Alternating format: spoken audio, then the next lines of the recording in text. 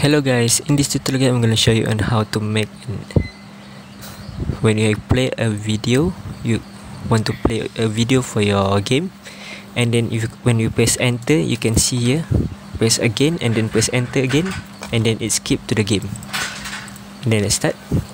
So this is on the word I have the video player here, and then I set the layout into full rect so it is fully into the screen. And then on the inspector, on the stream, what you need here is you need to press here and then click on here, load, and then you need web.webm or .ogv or something.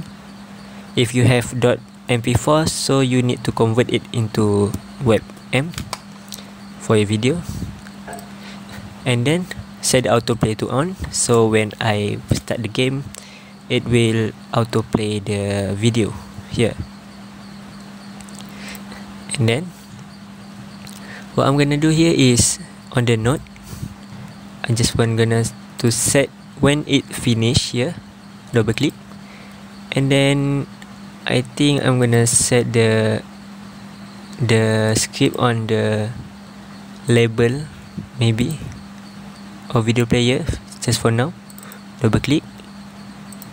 So it say we need script on the video player, so I just want to click this and then add script, create script. So let's do this again, click video player, node, and then finish, double click, and then double click the video player. So what we got here is when the video is finished, so we want to change the scene, get 3.change scene into the, for me this is world2 world2.tscn, like on here the scene folder. So what I got here, this is just when it finish, then it will go to this word. And then for the label here, this is just simple label here. What I got here is the label, and then set the text to press enter to skip, then set the align to right, so we want it to be right here. So we want, if we change, you can see here, if I change it, it will be here. We don't want this, we want it to be on the right of the game, the right of the video. You can change whatever you want by using custom fonts or something. You can learn it from another video.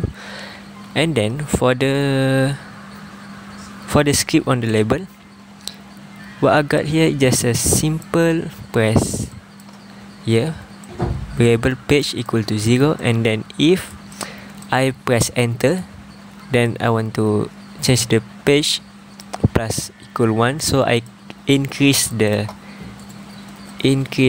page, and then